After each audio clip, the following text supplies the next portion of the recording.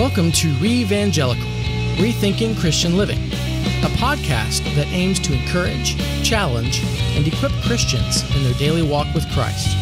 Join us as we discuss scripture, theology, the issues of the day, and uplifting stories from folks just like you. Here's your host, Danny Forsheep. Well, hello, everybody, and welcome to our REvangelical podcast ministry. I'm delighted to have you join in with us today. Here at DFEA, our mission is to share messages of hope and encouragement from the Word of God. I think it's very neat, and I'm grateful to God for this episode 292, almost 300. That's just a big milestone in my mind. I'm grateful to God for allowing us to be able to continue on in this podcast ministry and reach almost 300th episode. God is so good to us, and I thank you for tuning us in and listening and recommending us to your family, to your friends. And that is, it's just such a blessing that God has given us this opportunity to be able to teach His Word, to be able to encourage people, especially, in these crazy times in which we live. And that's why I've been so excited to teach this series of messages called Winning the Battle in Your Mind. And I'm sharing how we can have victory over such common struggles like fear and anxiety and depression. And I pray that God uses me and uses our time as I teach on this subject of winning the battle that rages in everybody's minds. And so I'm been transparent over the last few weeks. I taught this series here at Great Hills Baptist Church. Now I'm teaching it for our podcast listeners. And I've been just real open, transparent, vulnerable, even just to say this is my own battle. And I have learned through the years and through God's great patience and through His Word, how you and I can literally have victory. Now think about that for a moment. You and I, who have a propensity toward worry and fear and anxiety and depression, you and I can have a victory. And it is through the power of the Holy Spirit as we apply the truths of God's Word directly to our mental anguish and our mental pain. Every day, many people, they lose this battle in their minds. They decide that life is not worth living, and so they take their lives. And it is so very tragic and it's very heartbreaking. And many high-profile people that you and I know and love, or, at a distance, we would watch them on television or listen to them on the radio, or personal friends. Even in my own family, my family has dealt with this terrible reality in our world called suicide. I think about Robin Williams, a few years ago, and more recently, just at the end of April, Naomi Judd took her life. It's so painful. Every time I hear this, it tells me that another person has lost their battle, their mental, emotional battle. They have given in, capitulated to the lies of the devil, thinking their life is not worth living. Why should they go on even trying? And so nobody cares. And you know what I'm saying? And they just feed themselves these lies, and it's deceptive. And so, today, I know the episode today is, it's hard, but I think we should address it. And I want to take some time as we talk about winning the battle in our mind and talk about suicide. Almost 46,000 people died by suicide in the United States in 2020. 24,000 of those took their lives with a gun. 800,000 people die by suicide every year worldwide. I read a New York Times article recently that said, and I quote, "When Naomi Judd, the Grammy-winning country music singer, when she died, her daughter, Ashley Judd, said that she had lost her mother to the disease of mental illness." Miss Judd was more candid in a later interview, saying that her mother had died of a self-inflicted gunshot at her home in Tennessee. And she went on to say, "I just want to encourage people who are distressed to seek help." The article goes on to say Miss Judd, an actress, told Diane Sawyer on Good Morning America that she was speaking out about her mother's death because her family wanted to share the information before it became public without our control. So you can just see the hurt and just the pain and the family that's wrestling with how do we How do we get this message out? What has happened to our mom? Well, what if we could get a message out that could help somebody else not do what our mom did? Naomi Judd and her other daughter, the article goes on to say, Winona Judd dominated the country music charts in the 1980s as the mother-daughter duo known as the Judds. Naomi Judd, 76, died on April 30th, a day before the duo was inducted into the Country Music Hall of Fame. She said, I went to see my mom and went outside for just a few minutes to greet a friend who was coming to see her. And then when I went upstairs, I realized that my mom had taken her life. I wish we could get the message of the gospel of Jesus Christ to every person in the world, especially those who are struggling and really contemplating this very real temptation to take their own life. What I would tell people and what I'm sharing with you in this podcast today, in this episode, is that there is hope. I know there's a battle raging in many of your minds, and you don't have to give in. You don't have to listen to the lies of the devil that he just puts on replay in your mind. And we're going to talk about some of these as we look at 2 Corinthians chapter 10. Look, if you're having these suicidal thoughts, I want to encourage you, please reach out to a friend, to a pastor, to a counselor, or even call the National Suicide Hotline at 1-800-273-8255. Yeah, I would encourage you to do that, 1-800-273-8255. I was looking just today at the National Suicide Prevention website, the Lifeline. On their website, it says this is a national network of local crisis centers that provides free and confidential emotional support to people in suicidal crisis or emotional distress. With a 24-hour-a-day, 7-day-a-week in the United States, you have this access, this number you can call.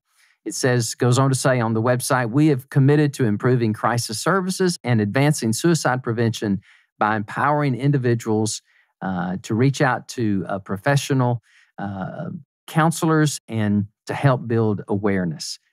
Whew, that's heavy. I know that's a lot. But look, whenever you talk about mental illness and you talk about the battle of your mind, I think we have to at least give some time to this very dark reality of suicide. But our text today is one of my favorites. It's 2 Corinthians chapter 10. If you have your Bible open or if you just want to listen in closely, lean in and as I share with you this message of don't give the devil a seat at your table. Don't give the enemy a seat at your table. And so this is 2 Corinthians chapter 10. Read verses 3 through 5. And it says this, for though we walk in the flesh, we do not war according to the flesh. For the weapons of our warfare are not carnal, but mighty in God for pulling down strongholds, casting down arguments, and every high thing that exalts itself against the knowledge of God. Now check this out. Bringing every thought into captivity to the obedience of Christ. Wouldn't that be awesome if everybody could get this message, that they could capture those thoughts, those debilitating, even evil thoughts? You say, well, where does that come from? Well, it comes from the enemy of our souls, the devil. Sometimes it comes from within our own self. Sometimes those thoughts are actually words that somebody else has spoken and we've repeated them. We've translated those words into thoughts and their own replay in our mind. And the Bible says, look, you don't have to tolerate that. You could take every thought captive to the obedience of Christ, meaning you don't have to engage in those thoughts. You can turn it over to the Lord and make those thoughts surrender to the obedience of Christ. Well, last time we looked at what does this text mean?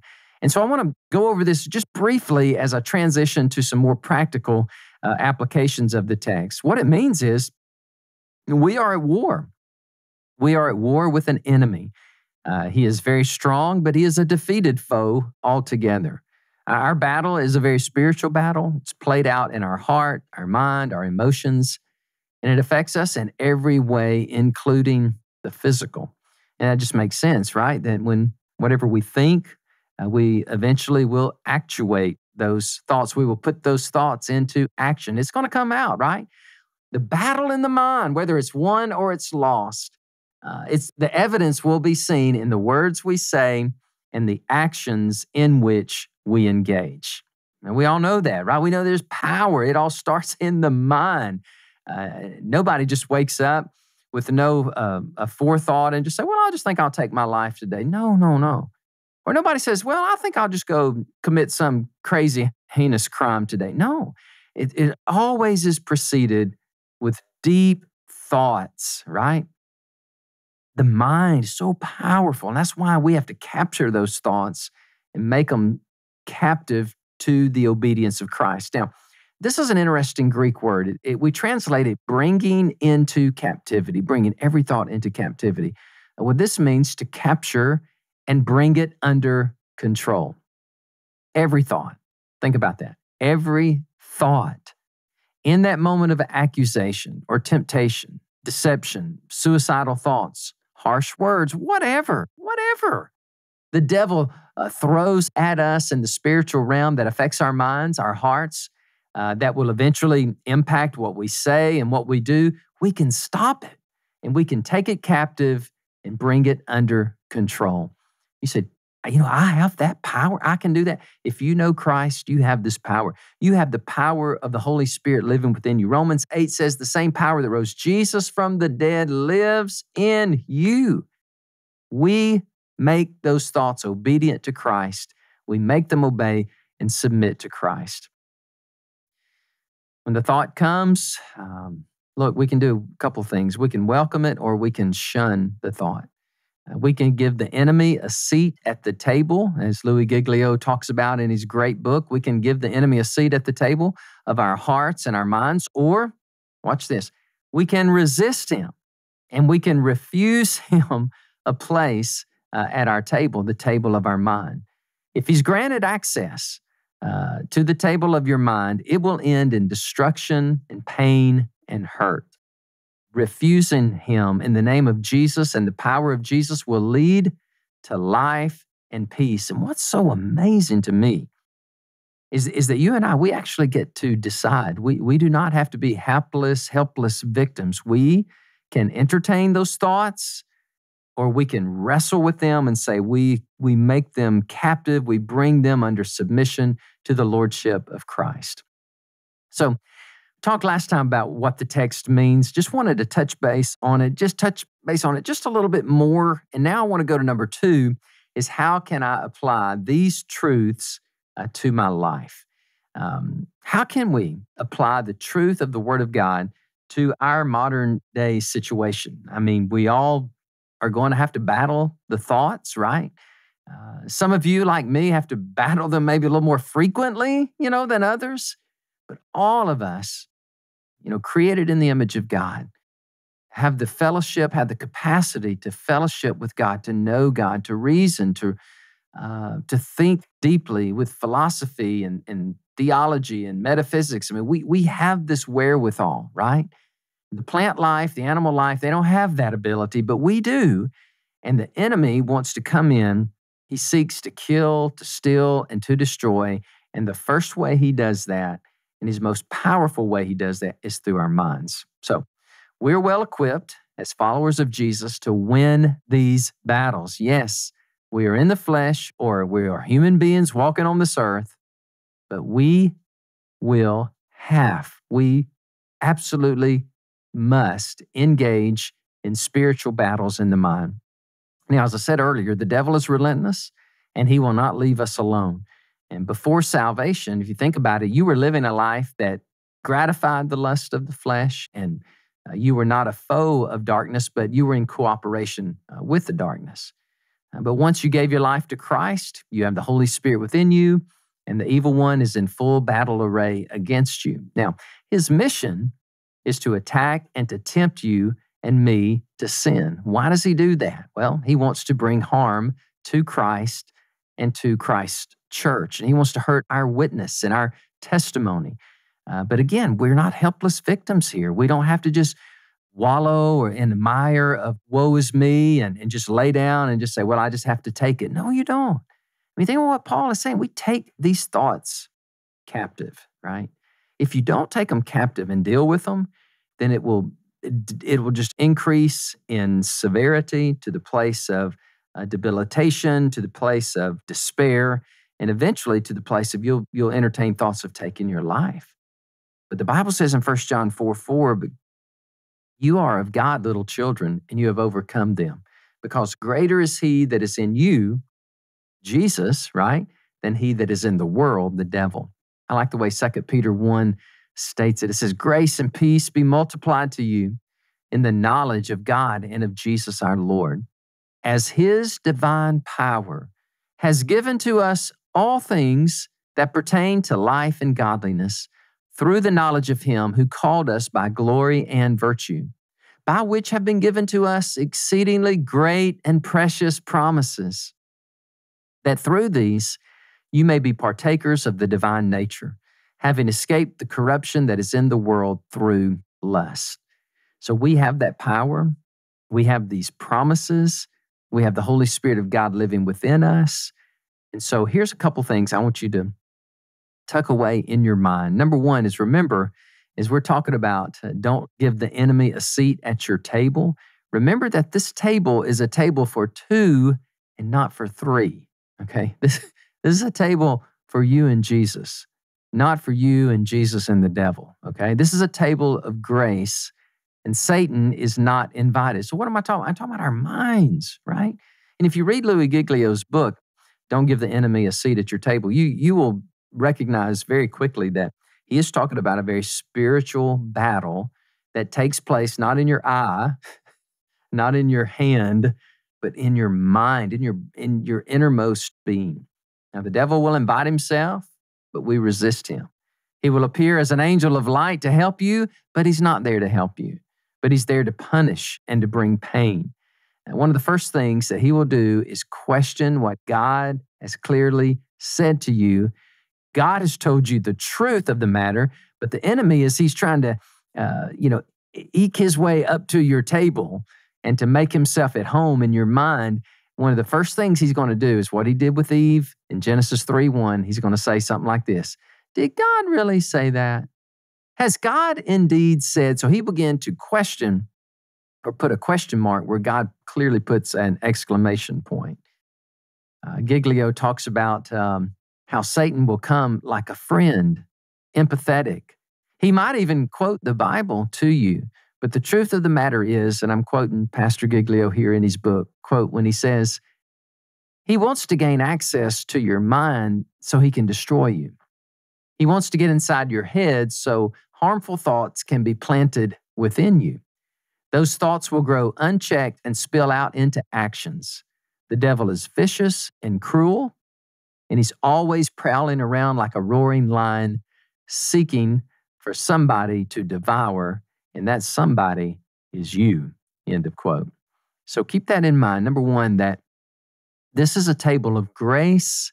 This is a table for two, for you and Jesus. Now, the context, again, is we're wrestling with our thought life. We're trying to put in good thoughts and keep out the bad, because the thought life will eventuate into our actions and our words. In other words, our attitude, right? It will determine our altitude, how high we're going to soar or how low we're going to walk. So it's so important. And most of you understand this. Most of you get this, that, wow, I've got to get a grip on my thought life, on the battle that is raging in my mind. So the second thing I would tell you is this: resist the lies and replace them with the truth. Okay? It's not enough just to recognize that there's a battle and to know that there's an enemy that wants to invade your table of grace. That's good to know that. That's the beginning point. But number two, resist it. Remember 2 Corinthians 10, take those thoughts captive. Resist the lies, and then what do? Replace it with the truth.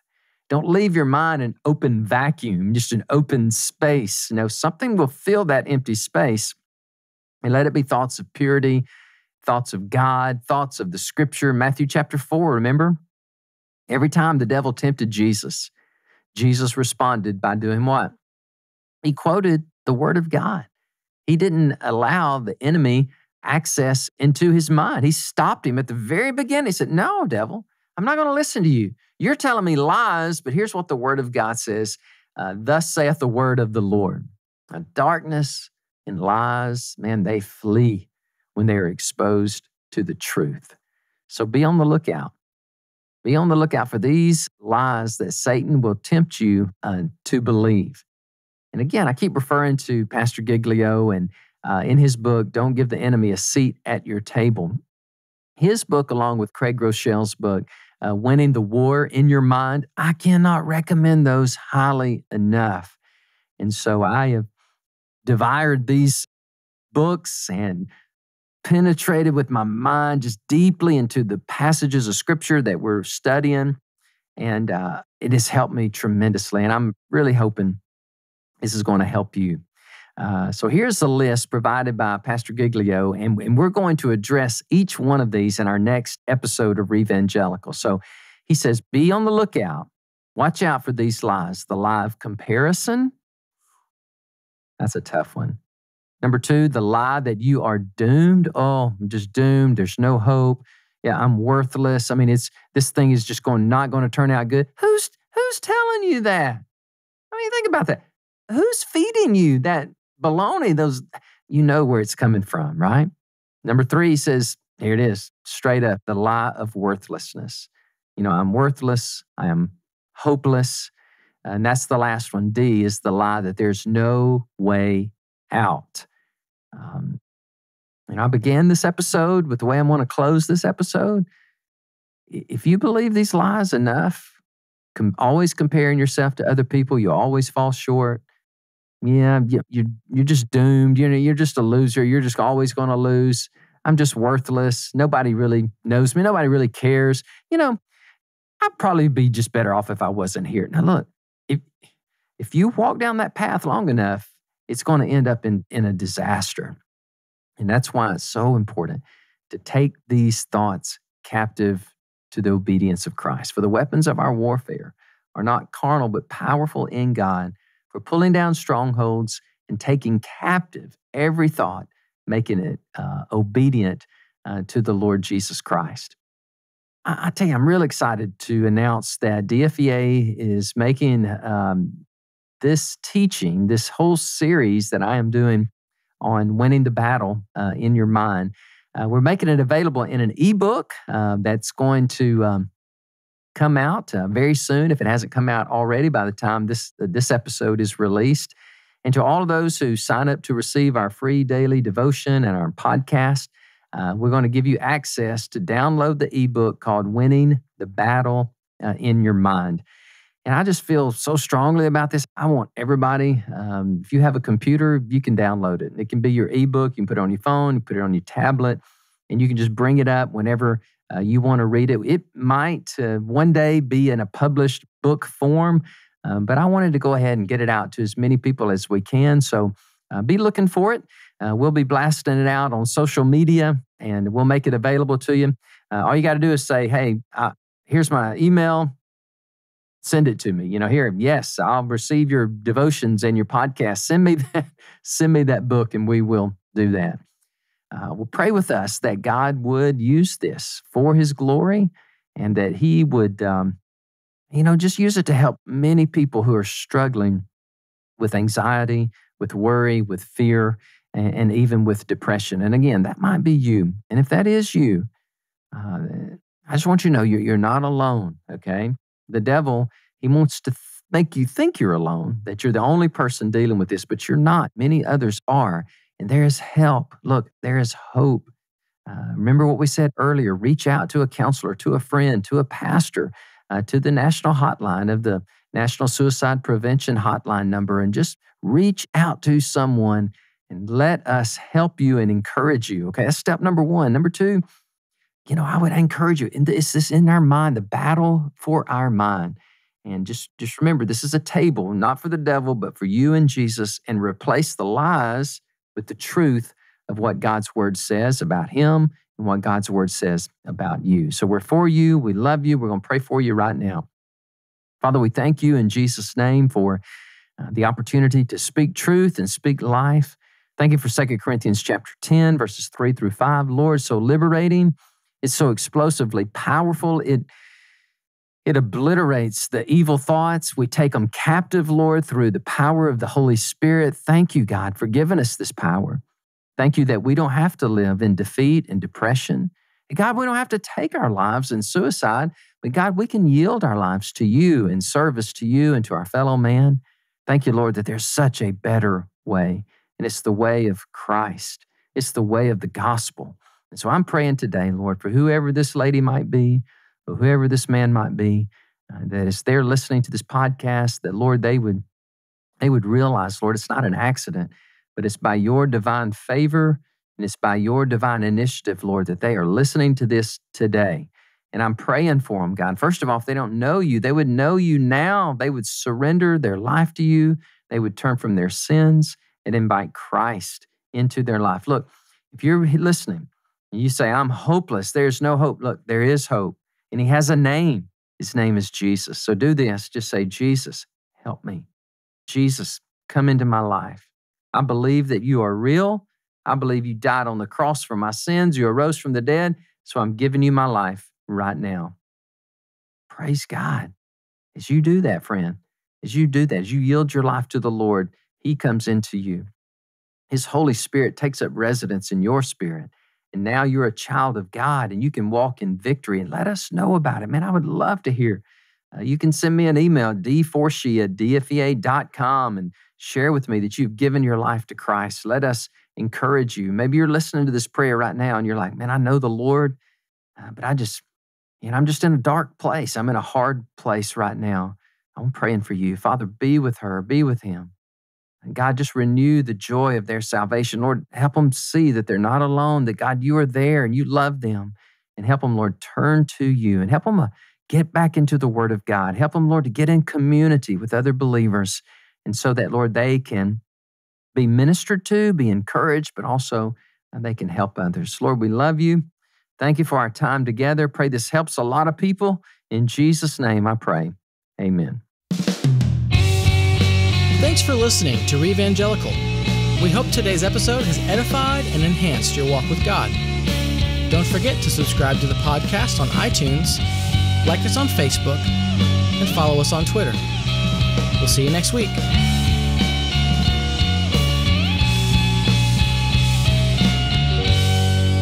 Like the sound of REvangelical? Our audio production is provided by Podsworth Media. Check them out at podsworth.com.